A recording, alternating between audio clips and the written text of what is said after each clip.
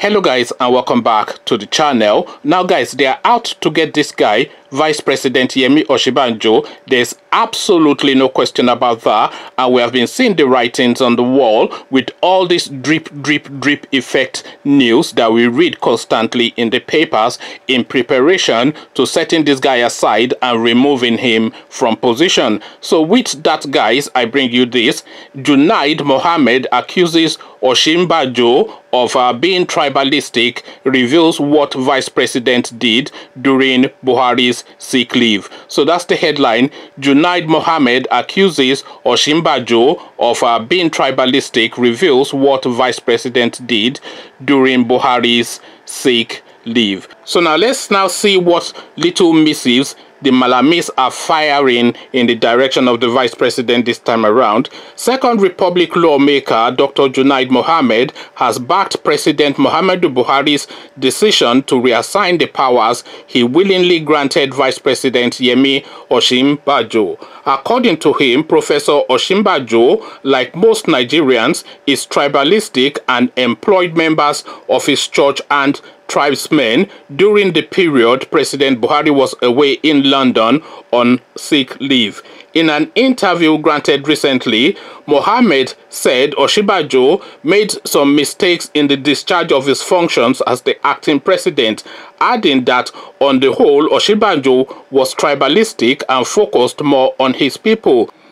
You don't run a country by assuming you are entitled to certain powers, certain privileges. You are not. We have a written constitution which provides enormous powers to only one man, the president. The president has the right to delegate some of these powers to anybody, including the vice president. But in terms of a written authority to exercise certain functions and powers, the vice president, in my reading of the constitution, has basically only two powers. One, the vice president is the chairman of the National Economic Council, and that is an occasional meeting, not more than once a quarter, to discuss general economic policies because we are running a federation.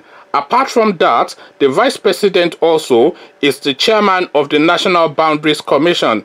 Again, that harkens back to the issue of running a federation. If you are running a federation, there must be somebody that advises the president or the vice president on issues of legal borders, even for the purpose of taxation. Beyond this, every single responsibility which is being exercised by the vice president was at the instance or was the responsibility delegated to him by the president.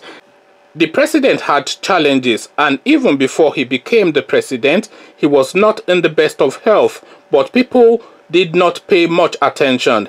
And so when he became seriously sick and the federal government mismanaged not the sickness but the flow of information, they were not at the same level with the rest of the country. They were not telling us the truth until the man had to stay for 37 days and later again for over 100 days in between hospitals and the official residence of the High Commissioner in London. Whether he wanted to hand over some or all of the responsibilities, there was just no way we could have a country without a president or somebody exercising the power of the president.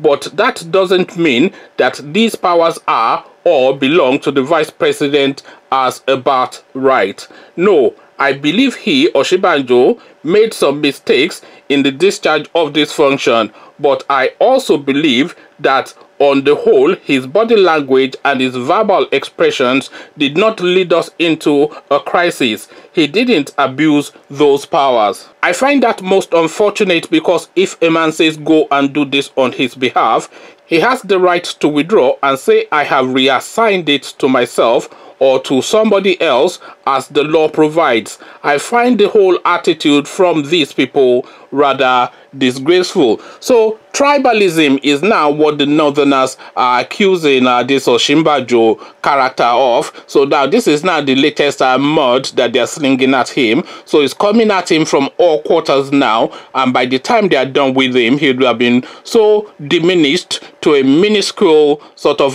vice president as to be completely impotent in his position, because now his position is now almost now de facto ceremonial. Now they have just stripped him of so much, and now they are saying to all intents and purposes that they are going to prune him back and bring him back to only what is constitutionally required of him, and even that is constitutionally required of him will still be supervised by Abba Kwari and Malam Buhari. So now the life and times, or should I say the times and woes of Yemi Osinbajo is up for discussion again. They are just diminishing this guy right, left and center, and it's just like a sitting duck, a lame duck. It's just there looking on it like an ornament. It's just like a decoration now really in that Aso Rock space. Conversations in the comment section, the fate that befalls Yemi Osinbajo is what we're discussing. But before you come have this chart, click on the red subscribe button so it turns gray. Bell button notifies you every time I drop a new video. And then come tell me if you feel Yemi Osinbajo should resign with the little dignity that he still has left, or should they just sit down there and have it all stripped off him. Come tell me all about this in the comment section. So I'll leave you here. Join me in the comment section. But here I say peace.